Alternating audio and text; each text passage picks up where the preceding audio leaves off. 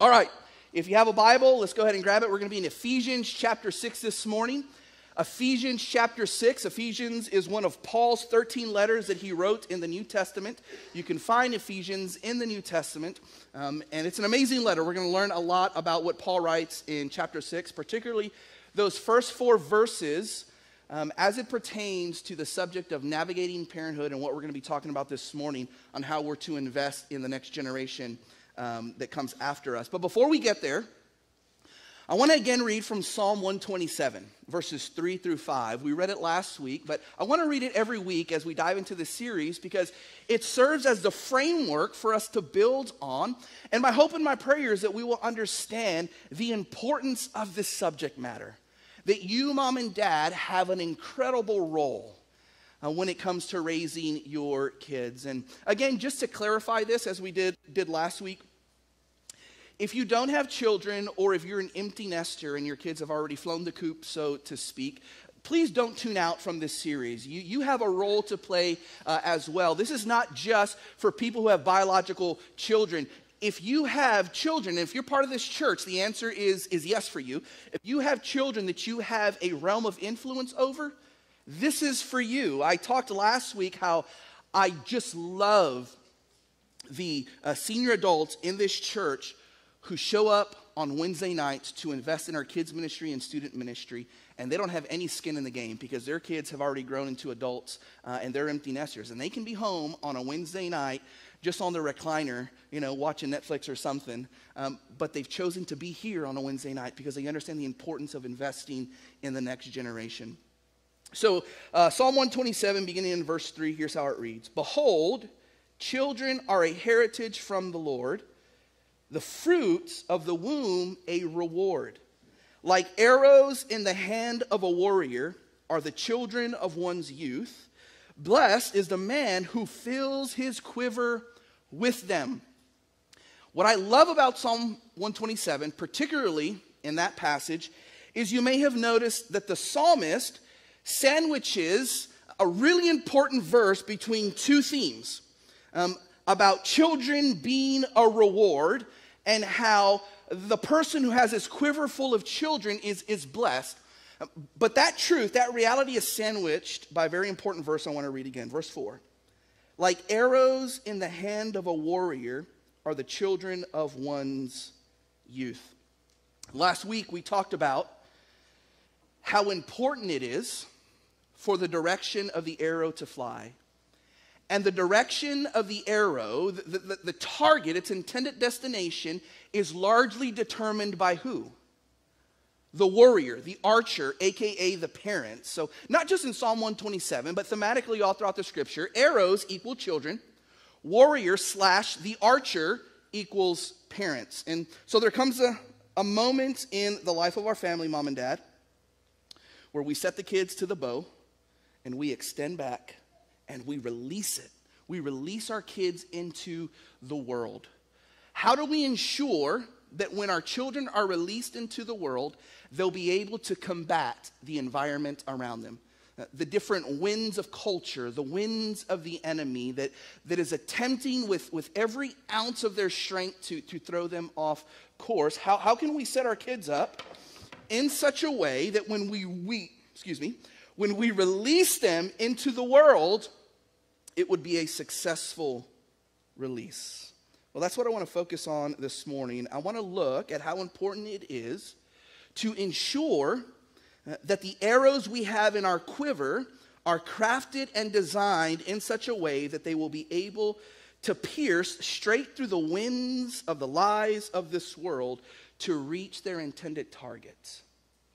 And let me make it absolutely clear. The target is always faith in Jesus Christ. That's the target. It's not worldly success. It's not worldly fame. It's not worldly goals or accomplishments. Those things are fantastic and praiseworthy, mind you. And we'll spend a portion of this sermon series talking about the role of mom and dad in providing physically for their children. That's important. But what's of greater importance is releasing our children into a world to succeed spiritually. And the way that we do that is by aiming their hearts towards a target. And that target is always faith in Jesus Christ. Ephesians chapter 3, verse 14, if you want to write this down. Here's what Paul writes. Paul says, I press on toward the goal of the prize of the upward call of God in, guess who? Jesus Christ. Not in the things of this world, but in Jesus Christ. So what does Paul recognize? He recognizes two things. One, that there is a prize that we are to strive for. Secondly, that prize is not in the things of this world. That prize is in a person, and that is the Lord Jesus Christ. So parents, we have the incredible responsibility to shape, mold, and form our children in such a way that they are released and aimed towards the target of Jesus Christ. And so I want to talk about what it looks like for parents to intentionally aim the hearts of their children towards the Lord. And so I've titled the message this morning, Discipleship in the Home. If you've been to church long enough, you've probably heard that word thrown around at some point. The phrase discipleship. Now, discipleship is rooted in what word? Disciple. It's rooted in the word disciple. And the best way that I can explain what a disciple is this way. A disciple is someone who has been and someone who is being. Well, Roland, what do you mean by that? Here's what I mean. A disciple has been adopted by God into his family and is being formed by God into Christ's likeness. And I want us to catch this. So a disciple has been adopted into God's family. And once we've been adopted into God's family, we are then being formed into Christ's likeness. How do we know this? Romans 8:29. Here's what it says. For those whom he foreknew, he also predestined to be conformed to the image of his Son. In other words, those who have been adopted into God's family have now been put on a path. You've been purposed. There has been a plan written for your life that doesn't end whenever you place faith in Jesus Christ, but continues into the rest of your life. And what is the story of the rest of your life? Paul says it there in Romans 8:29. To be conformed to the image of his Son. This is what discipleship is all about. This is what being a disciple is all about. So let's contextualize that in the role of parents, in the role of the home and mom and dad. You have been given the arrow, your child. And now you are tasked with the responsibility to mold and shape them into Christ's likeness. Making disciples, as a matter of fact, was the final command Jesus gave his church before he ascended back into the kingdom of heaven.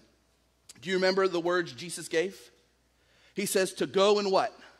Make disciples. He was imparting some final instructions and some final wisdom, and we learned about how important final words are last week when we studied Deuteronomy chapter 6. Jesus is giving some final words. He's imparting final wisdom to his family, to his people, to his disciples before he ascends back to the throne. And he leaves them with this. All authority in heaven and on earth has been given to me. So you need to go and make disciples. You need to teach them everything that is in the scriptures. You need to baptize them in the name of the triune God, Father, Son, Holy Spirit, knowing this truth. I'm going to be with you always until the end of this age. What age was Jesus talking about? This current age.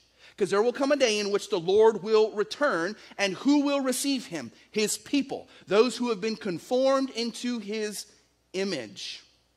And so making disciples is how the kingdom of God continues from generation to generation. Now, mom and dad, parents, here's the truth.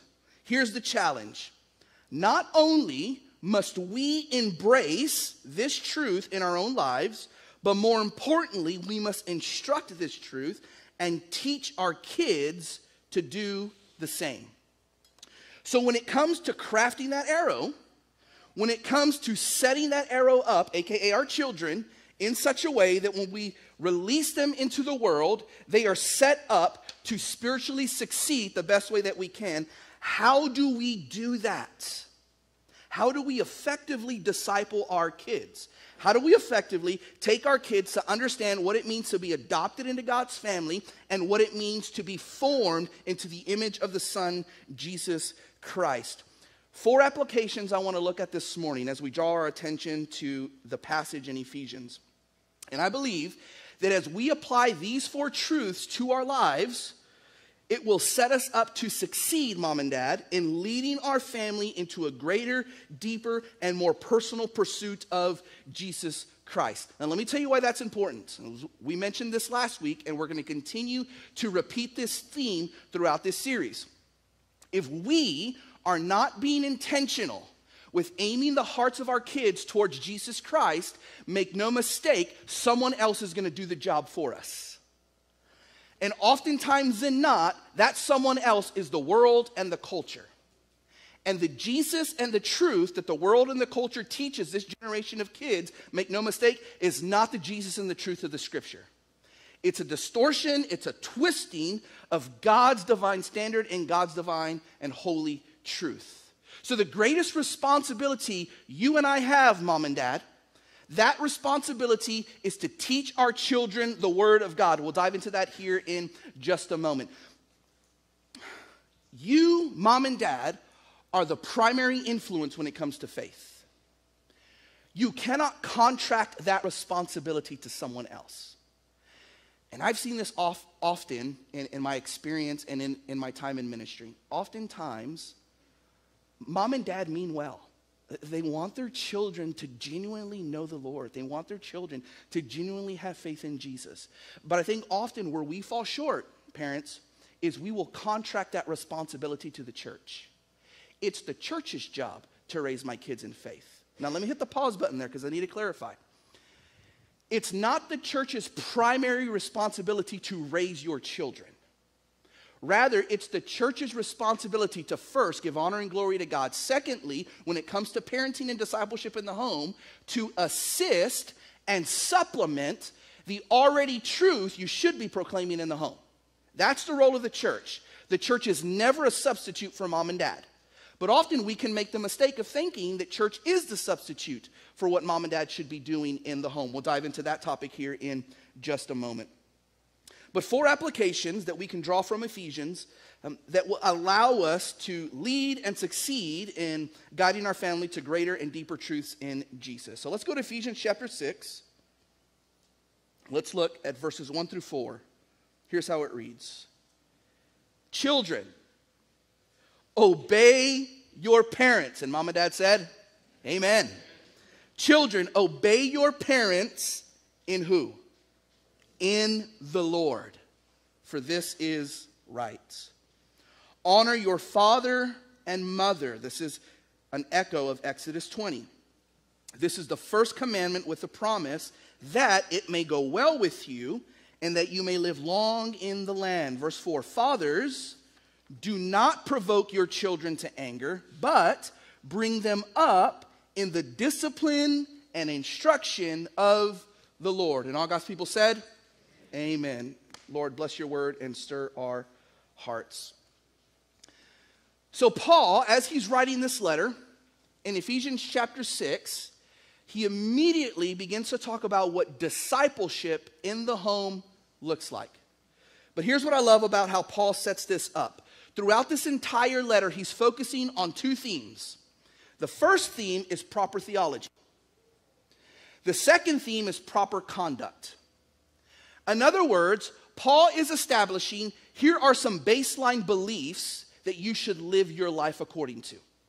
And when these beliefs are baseline at a minimum in your life, then proper conduct will follow. In other words, your behavior should be informed by your beliefs.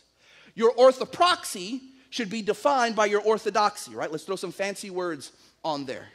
Your beliefs should inform your behaviors. And so Paul is setting up this structure that when the home has proper theology, then the home can begin to properly disciple their family. And so this passage, it really embodies what discipleship in the home looks like. And so by the time we get to Ephesians chapter 6, Paul in his letter has already laid out what a foundation of godly theology looks like, what this foundation and framework looks like, so that when the framework of the family is set, then what comes in Ephesians 5 and Ephesians 6 can be done best. So here's the thing, though. I need you to watch this, Mom and Dad. You cannot disciple your children if you are not a disciple yourself. Let me say that again. You can't disciple your children if you are not a disciple yourself. This goes back to contracting out the raising of our kids to the church. Or let me put it another way. You cannot place expectations on your children that you are not willing to fulfill yourself. Anybody ever been there? You can talk the talk, but can you walk the walk? It goes back to this whole idea of don't do as I say, but rather do as I do. And oftentimes, and I've seen this in the home, I'm guilty of this as well. And mind you, let me just say, I am not perfect in any of this. I shared with you last week, everything that I preach out of conviction and accountability. So by the time that you hear it from the pulpit, God has already been convicting me. I've already repented, and God has been stirring this theme in my heart for weeks, if not months, before sharing it with the church. But I think we can all relate with this, that oftentimes we will expect things of our kids that we ourselves are not willing to fulfill. And discipleship does not work that way. Jesus, when he called his disciples, he used 3 simple words, and they were life-changing words. Come, follow me. That's what discipleship is following after the Lord. Now, in the context of the family, it's your children, Mom and Dad, following after you, which is why Paul will often say things like this in the New Testament. Follow me as I follow Christ. That same statement rings true for parents. Children, follow us as we follow Christ. So you can't place expectations on your children that you are not willing to fulfill yourself. And I think this is why Paul explains the outworking of the gospel in the home. How does he do that? By first making a very powerful statement. And I want us to watch this very carefully. Turn with me to Ephesians chapter 5. Let's look at verse 1. One entire chapter before he even gets to the role of children in the home. Here's what he says in verse 1. Therefore, be imitators of God as beloved children, and walk in love as Christ loved us and gave himself up for us. Now, in the context of the entire New Testament, this is a call and a command to God's people, to everyone, parents or not. This is a call and a command. You are to imitate the Father as a child imitates their earthly parents. But here's what's neat. Because what follows after verse 1 is Paul now dissecting the family unit. And as Paul begins to establish structures and roles within the family between husband, wife, mom, dad, and children, what does he first focus on? He first focuses on proper theology, so that proper theology can then result in proper conduct. And then what does he say in verse 1? Be imitators of God as beloved children. Did you catch that? A disciple is like a child who imitates the Lord. And Mom and Dad, this is where being a disciple begins. It begins with the Lord. And before you lay these expectations on your children, you need to be modeling first in your home. Now let me hit the pause button here and really challenge us with something. Parents, we can get caught in the trap of lowering the bar for our kids.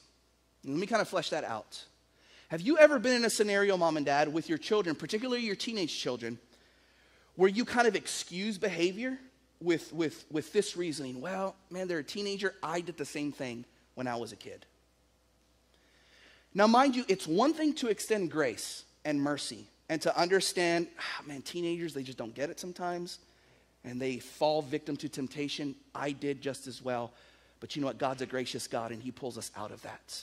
Now, it's one thing to extend grace and be motivated by that. It's something else entirely to lower the bar and excuse behavior. Now again, mind you, when we talk about parenting and discipling, we're not talking about modifying behavior, though that is part of it, but rather the root of modified behavior is a heart that's sold out for Christ. Because you can behave like an A+ student who minds their manners, makes their bed every morning, eats your peas and carrots, but your heart can still be far from the Lord. Jesus dealt personally with religious people like that throughout his life and ministry.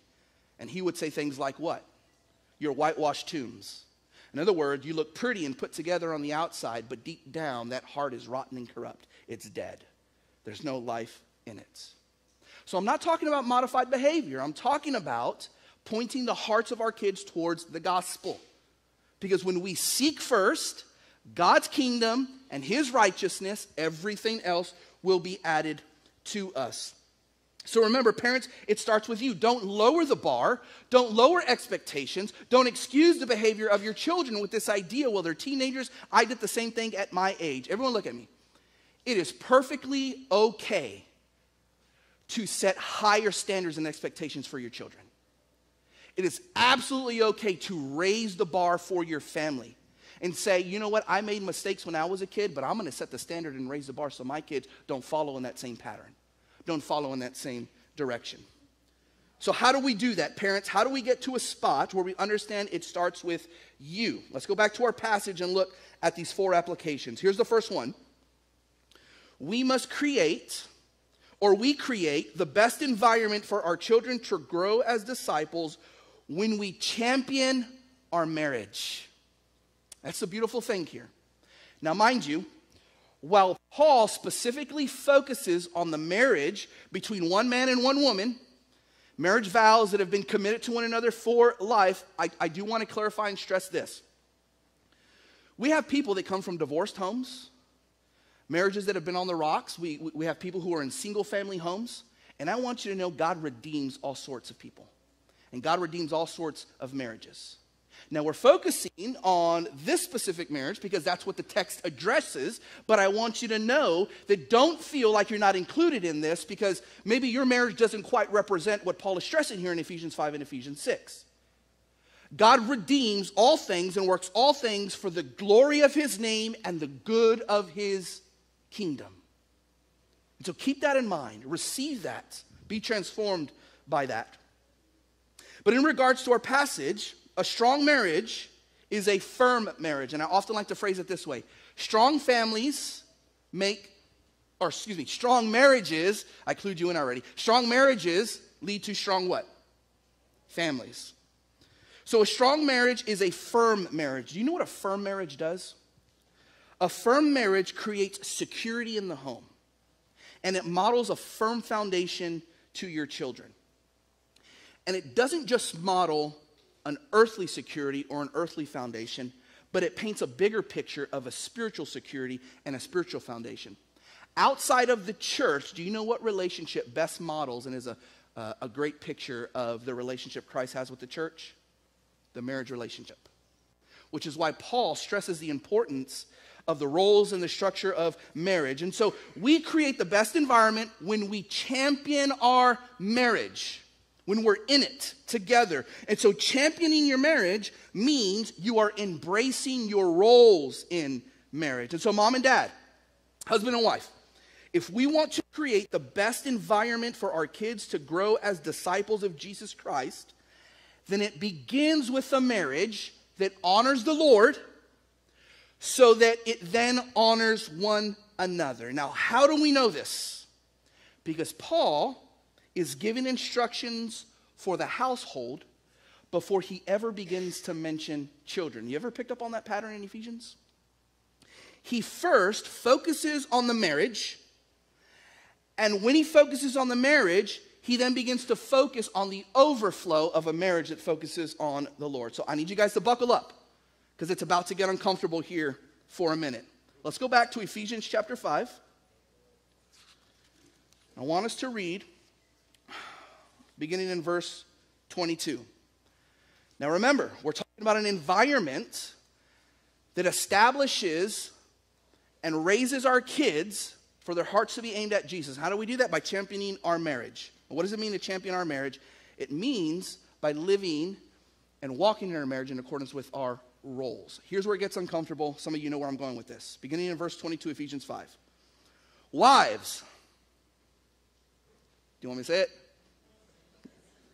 Submit to your own husbands. Now, husbands, before you get pigeon-chested here, all right, you need to buckle up too. Because what is the framework here? Wives, submit to your husbands, but what's the framework? 4 simple words. As to the Lord.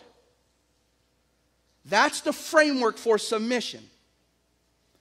What has happened in our culture is this has been twisted.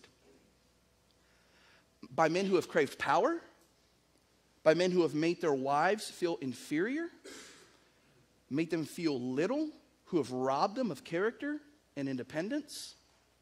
And so it's no mystery how in Western and American culture we read things like this and it creates tension. Submit. Because if we're honest, submission in Western culture has not been painted in a good light, amen? It is not. Men, we have failed in our role of leading our wives the way Christ leads his church. We're going to talk about this in just a moment.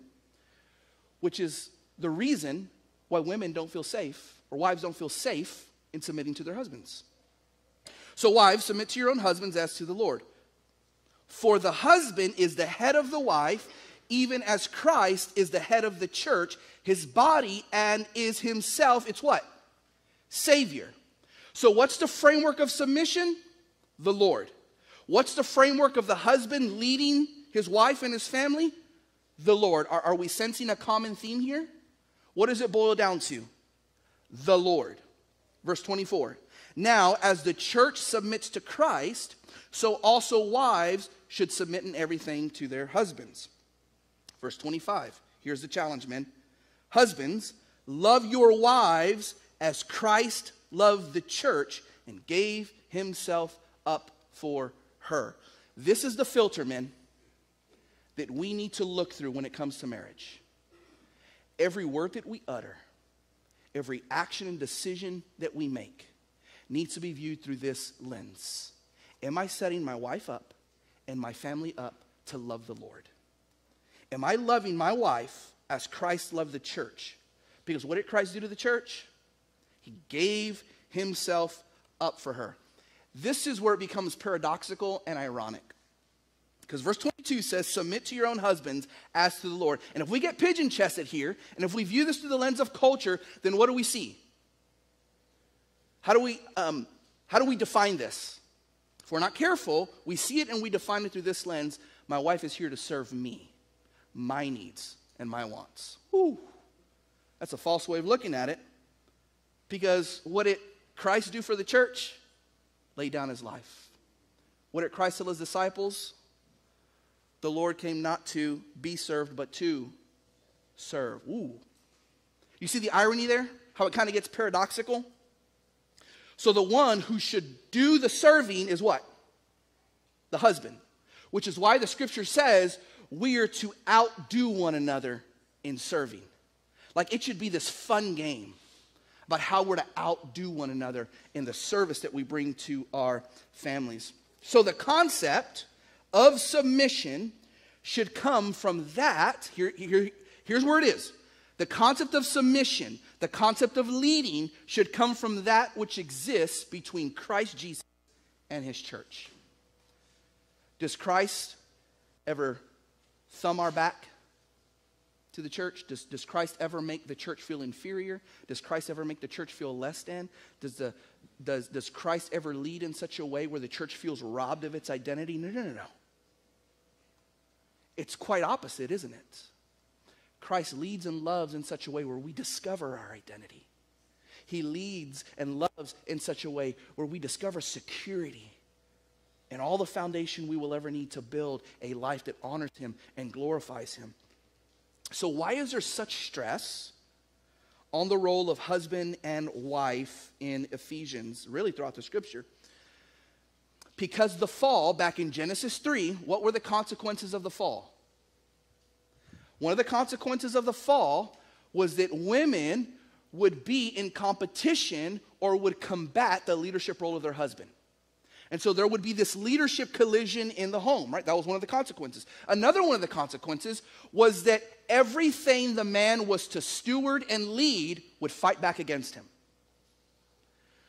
So what Paul instructs us about in Ephesians chapter 5, get this, it brings redemption to the marriage relationship. In the context of husband and wife, those consequences of leadership collisions in the home are now redeemed when the husband loves his wife the way Christ loves the church, and when the wife submits to her husband as to the Lord. It's all about the framework of what? The gospel.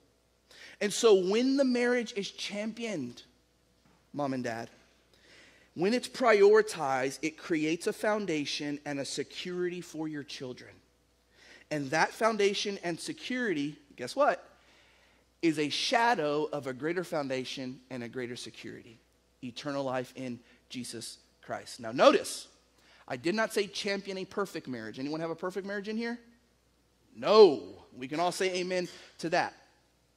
But what does it do? It demonstrates to our children that though we fail and fall short in some areas, though mom and dad have disagreements, though mom and dad are going to slam doors in each other's faces sometimes, and voices are going to be raised, though that's a reality of what happens in the marriage relationship, children can discover and know that despite all the shortcomings that is our humanity, there can exist a unity when we are, as Paul declares in Ephesians, reaching ahead, striving forward for the prize, the goal of the upward call of God in Christ Jesus. And so let's champion our marriage so that our kids understand that in our weaknesses and imperfections, that's where the might, the glory, the redemption, and the strength of Christ is shown. So we create the best environment for our children to grow as disciples when we champion our marriage. The second application is this. We create the best environment for our children to grow as disciples when we lead with trust and obedience. And this is where I think it's really neat. Because right in the middle of addressing the role of husband and wife, what does Paul do beginning in Ephesians chapter 6? He sort of hits the pause button in order to address children. Almost as if he is saying, hey, kids in the audience, you're not left out. I haven't forgotten about you. You have a role to play in this as well. Well, what is that role? Did you notice the progression? It's all about obedience and honoring your mother and father. And here's what's really cool, right? I really want to focus on this because I think it's important. Kids in the room, I need you to listen up and look at me. Did you know Paul includes disobedience to parents? I love this. I think this is incredible. He includes disobedience to parents in the same grouping as he includes liars, gossipers, and murderers. You know, it's very easy in our culture to kind of level out sins. And we'll say, okay, this sin, like that's a level 1 sin. That's like a felony type sin. This sin, well, you know, it's kind of okay. Now, mind you, albeit consequences are different depending on the sin. We can admit that. However, when it comes to separation from God, when it comes to interfering with spiritual growth and discipleship, all sins, regardless of its disobedience to parents or these other ones that Paul groups together, all of them interfere with what the craving of the soul is. And that is something more, something greater. So I love the progression. When husband and wife are fulfilling their God-given roles, and what's the framework for husband and wife fulfilling their God-given roles? It's the Lord Jesus, as in the Lord. That's important to understand because it will fail if it's not. So when husband and wife are fulfilling their God-given roles, then the natural progression of obedience begins to extend to the rest of the family. So let's go back and let's read those first 3 verses. Children, obey your parents in the Lord. So the framework doesn't stop. The framework of obedience and fulfilling your roles doesn't stop. It extends into the life of the children. For this is right. Honor your father and mother. This is the first commandment with a promise that it may go well with you and that you may live long in the land. We need to address the roots of obedience. So obedience for children is in the Lord. So in order for that first part, obey your parents, let's call that horizontal obedience. In order for that to be a reality, it first needs to be from the overflow, the result of, let's call it vertical obedience. Are you following me? So when children are in the Lord, when they're being instructed by their parents and their hearts being aimed towards faith in Jesus Christ, that vertical obedience then overflows into horizontal obedience. And this is what we are called to model and lead with. We are called to model and lead with trust and obedience. And then Paul begins to follow it up with this phrase, this is right. Well, what does he mean by that? Does he mean that this is simply fact in that term? Does it mean this is simply truth in that term? Or could there be something more that Paul is demonstrating with that phrase, this is right? So when Paul says this is right, what he's referring to is this is righteous. This is just. This is the way of life. The implications is that parental instruction should be in line with the will of God. How we lead and how we guide kids. Why? Because children are dependent on their parents. And that relationship of trust begins to develop over the course of their life. And here's what's amazing. The trust that children have in their parents is a beautiful picture of the trust the church has in Jesus Christ. Which is why, again, going back to Ephesians chapter 5, Paul makes it absolutely clear that if you are a follower of Jesus, remember, how did he begin verse 1 in chapter 5? He said, therefore. Well, what does that mean? That word therefore means as a result of, because of. Everything that he has taught from chapter 1 to chapter 4 should lead to this reality in our life. And what is Paul doing in the first 4 chapters? He is instructing us in proper theology. Here's how you're to view God. Here's how you're to worship God. Here's how you're to trust and walk in obedience to God. Therefore, as a result of proper theology, imitate the Father, just like a child does. For this is right. Paul's instruction is delivered in this context. Watch this, Mom and Dad. Under the assumption that parents will love and guard their children and that kids will obey them until they are old enough to live on their own. Remember, as much as we want to, Mom and Dad, we cannot make that decision for our kids. There's going to come a moment when they will be responsible for their own faith decision. And as much as we would like to make that decision for them, as much as we wished that our kids could have eternal life based on what our decision is, it doesn't work that way. They are personally held responsible for their own decisions. The best we can do is trust that I'm going to shape them and mold them in such a way that when they are released into independent living, their hearts are aimed at Jesus Christ.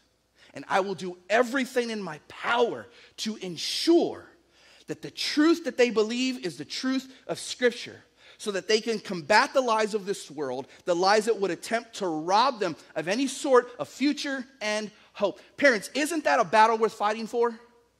I pray that you go to your knees in prayer for your children. It's an amazing and beautiful thing. And so Paul finishes that passage by saying, honor your father and mother, that it may go well with you and that you may live long in the land. Now this was a promise given to the Israelites back in Exodus chapter 20. What land were they about to inherit? The promised land, the land of Canaan. So in the context of Israel, God was making a physical promise to them that it may go well with you in the land, and what else? That you may live long. Now, in their context, they received physical blessings. Those physical blessings provided the resources to them and for them to continue to advance the kingdom forward, which is why we read about throughout the Chronicles, the Kings, and in the books of Samuel about the Davidic dynasty, the reach of King David, and how he was a man after God's own heart. It's an incredible story in the Old Testament. But what does that look like for us today? Because that promise remains true. How do we know? Paul emphasizes it here in chapter 6. What does it look like for your children to be living out that truth that it may go well for you? It's not going to look like physical blessings. Does that come? Sure. And praise the Lord for that. But ultimately, what is he getting at? He's getting to the meat of discipleship. That it's about the Lord. It's about trusting in him and turning to him. Sometimes if we are not careful, we can make what is very simple quite confusing. Now we know that discipleship is not a simple task, but it's not a confusing one either. It's about pointing the hearts of our children towards Jesus. How do we do that, right? This is what we're here for, right? How do we form and craft that arrow, mom and dad? This is where Paul gets to the meat, which leads to our third application. Paul says, do not provoke your children. More specifically, who does he address there in verse 4? Fathers. Now, why do you think Paul is addressing fathers? Now, mind you, mothers, you are not spared from this. But more importantly, why is he addressing fathers? Because fathers have an incredible role of leadership in the home. And we share this statistic. When a father is spiritually leading the home, I'm not talking about being present as the mother leads the home, but when the father is spiritually leading the home, did you know the odds are in favor of your children living a life that honors and glorifies the Lord? Statistics, the data just shows us upwards of 85 to 95% of the time your children are going to grow into adults that honor and love the Lord. Does that mean they're going to be perfect? No, but they're going to be living and building their life on an established and firm foundation. So fathers, do not provoke your children to anger, but bring them up in the discipline and instruction of the Lord. This is a twofold command, and then we'll have one more application, and then we'll be done. Here's a twofold command. Number one, Paul is displaying or demonstrating and sharing this truth in the face of Greco-Roman culture. This is the culture they lived in. The culture that they lived in, the father was very harsh at home.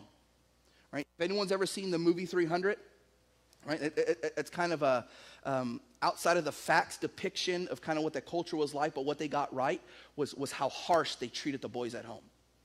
Right? Man, if you didn't make it, if you didn't man up, if you didn't pull up your boots, like boom, you're out. Now, mind you, so I have a prayer card for my son Liam. And on my prayer card, if you were here on our Wednesday night adult midweek Bible study, I shared with you that in quotations, I have the phrase man up. It's in our home, that's a phrase that we've been using a lot. You got to man up. You got to pull your boots up. Let's go. Let's get after it. There's a battle that's laid before us. We got to gear up for the show. And it's not in a way where you belittle, where you put down, and you rob your children of their character, fathers. But it's in such a way where you lift them up to know that greater is he who is in us, right, than he who is in the world sort of concept. Where we are preparing our children to face the battle ahead.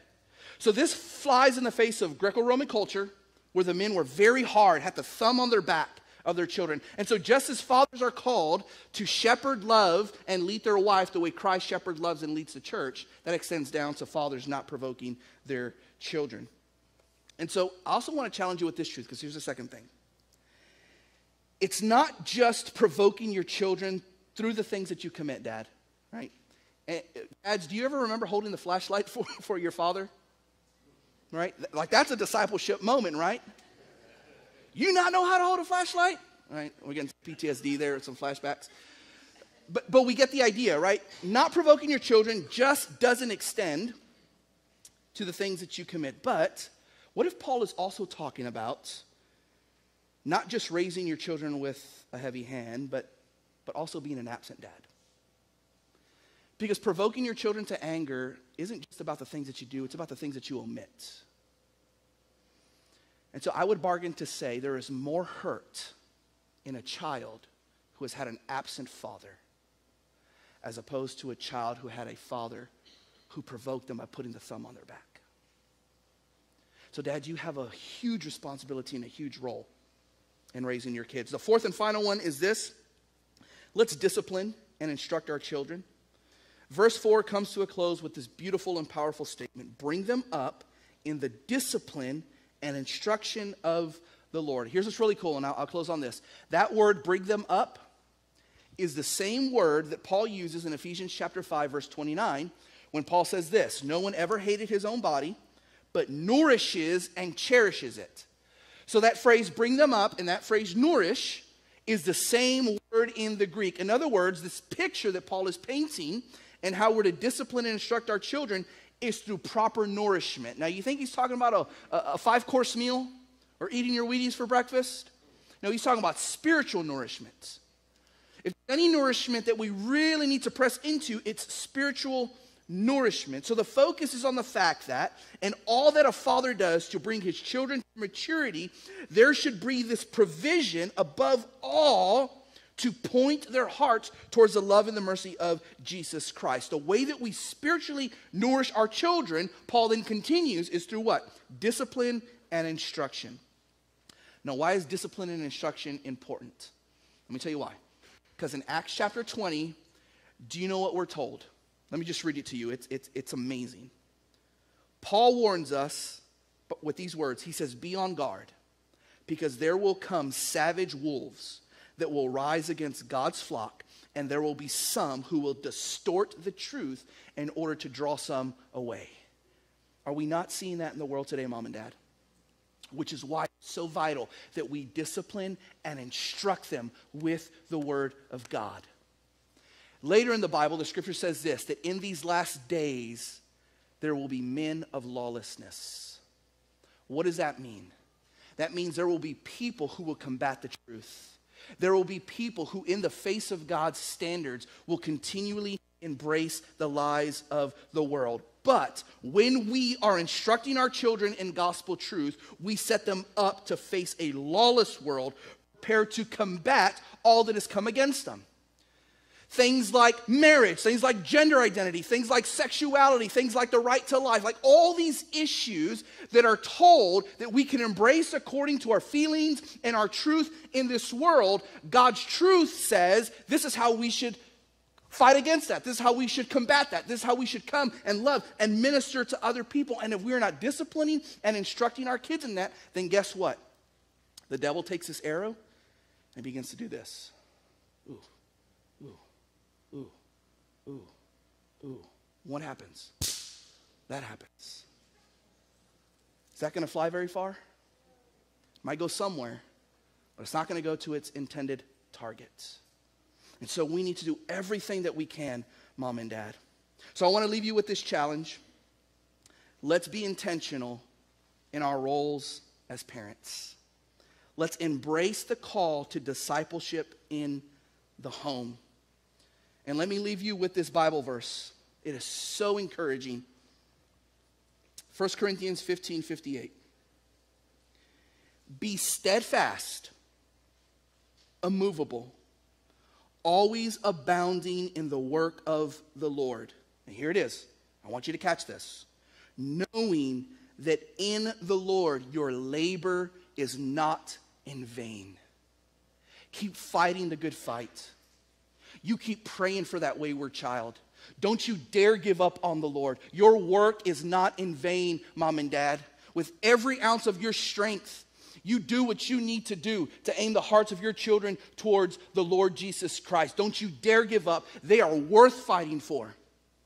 And the Lord promises that it will not be in vain. Let me pray. Lord, we thank you for your word. We thank you how it brings life change and transformation. Lord, I pray that you would begin to empower us, strengthen us, and guide us. Lord, that in all things you would be glorified. In Christ's name we pray. All God's people said, amen. Would you stand to your feet with me?